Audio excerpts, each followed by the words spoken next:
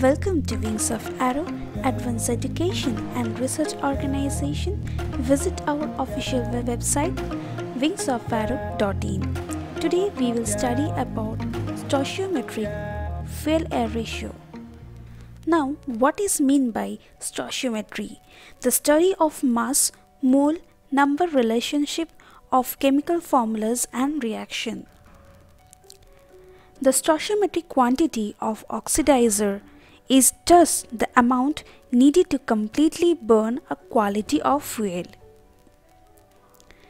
The stoichiometric quantity of oxidizer is just the amount needed to completely burn a quantity of fuel, that is a substance A and a substance B. This oxidizer fuel mixture, it can be either lean or a rich. When it is lean, when there is more than a stoichiometric quantity of oxidizer in the mixture, and we call as rich when there is less than stoichiometric quantity of oxidizer in the mixture. Now we'll see a general equation of a stoichiometric relation. We have taken an compound reactions C suffix x and H suffix y. This is the general equation Cx Hy plus A O2 plus 3.76 N2. This 3.76 has been derived because in the atmospheric conditions we have 79% of nitrogen in the atmosphere and 21% of the oxygen. The amount of nitrogen contained in the air, so we can write as the volume of the atmosphere, we can get as 3.76, and which provides x amount of CO2 plus y by 2 of H2O and 3.76 of A of N2. Now how to find what is the x, y, A and etc. So whereas we have optimized a value of A equals to x plus y by 4. Now what is meant by stoichiometric air-fuel ratio? Stoichiometric air-fuel ratio defines a ratio between the mass of air with the mass of fuel. Now how to find the mass of air and mass of fuel? The mass of air can be found as 4.76 of A. The A is already going to find out using generalizing the equation. Molecular weight of an air and MW fuel, molecular weight of an fuel. Next comes equivalence ratio. Equivalence ratio is defined as by the letter phi. This means a air-fuel ratio stoichiometric to the air-fuel ratio which is combusted in the combustion chamber, or it can also be written as an fuel by air by and fuel by air ratio of stoichiometric. Now it can be either a lean or rich combustions. If the fuel lean combustions, the major products are CO2, H2O, O2 and N2, and the minor products are HC, CO, H2, NO. Now if the fuel is in rich combustions, the major products are CO2, H2O, CO, H2, N2. Now for a minor products will be HC, O2, NO. These are the required datas. And now we'll see what happens if the fuel is rich and lean. When the phi, the equivalence ratio, is greater than 1, we call as fuel is rich mixture, and when the equivalence ratio is less than 1, we call as a lean mixture, and when the equivalence ratio, that is phi, equals to 1, we call as an stoichiometric ratios, as you can find using this graph. This is a graph between the power and the air-fuel ratio. We usually consider for an IC engine that stoichiometric air-fuel ratio is 14.7:1. Now we'll see what is a percentage of stoichiometric and percentage in excess air. Now for the percentage of stoichiometric air can be found that 100% of that equivalence ratio. Using that we can find this stoichiometric air. Now how we can find the percentage of excess air in the fuel air mixture using this relation, that is 1 minus of phi by phi into 100. Next we'll see a small problem based on this stoichiometry.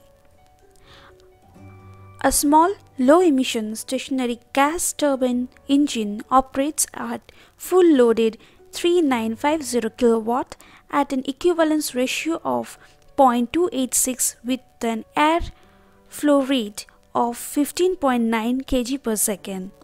The equivalence composition of the fuel, that is natural gas, is C of 1.16 and H 4.32. Determine the fuel mass flow rate and operating air fuel ratio for the engine. In this, what are the given data? You can see the given data are highlighted using bold letters. So we'll see what are the given data. The first given data is the equivalence ratio, which is 0.286 and which is less than 1. So we can consider it is a lean mixture ratio. Next comes mass flow rate of air, that is m dot of air, that is 15.9 kg per second. Next given data was molecular weight of air. So molecular weight of the air is already been given, and we can find out using that. We know that nitrogen we have a 79% of volume and the oxygen is 21% of the volume, and we know its compositions, that is 0.79 into 28, that is a molecular weight of a nitrogen, and the molecular weight of an oxygen is 32. So we have multiplied and we got as 28.85 kg per mole. Similarly, we can find the molecular weight of a fuel, that is MW of fuel, which is C 1.16 and H 4.32, and molecular weight of an carbon is 12 and molecular weight of an hydrogen is 1.008. So we have added and multiplied with the respective components and we get as 18.286, or roughly we can estimate 18.3 kg per mole. Now what is to find? We need to find two factors. One is the mass flow rate of a fuel, that is m dot of fuel, and the air flow ratio, air and fuel ratio. Now this is our general equation, that is C suffix x and Hx plus A into O2 plus 3.76 of nitrogen, which gives x amount of carbon dioxide plus y by 2 amount of water and 3.76 of A into N2. Now as per our question, this is our general equation, that is C is 1.16 and H 4.32. So here x is 1.16 and y is 4.32.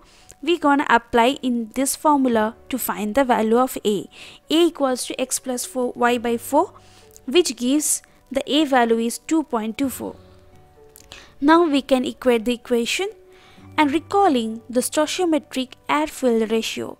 The stoichiometric air-fuel ratio is A by F stoichio equals to 4.76 of A molecular weight of air by molecular weight of a fuel. Now substituting these values on the respective formula, and we get as air by fuel stoichiometry equals to 16.82. Now we will again recall the equivalence ratio phi. Phi is already given in this formula in this question. So we'll recall the formula first. Phi equals to A by F stoichio by A by F. Now we know the A by F stoichio, that is 16.82, and phi value is already known to us, that is 0.286.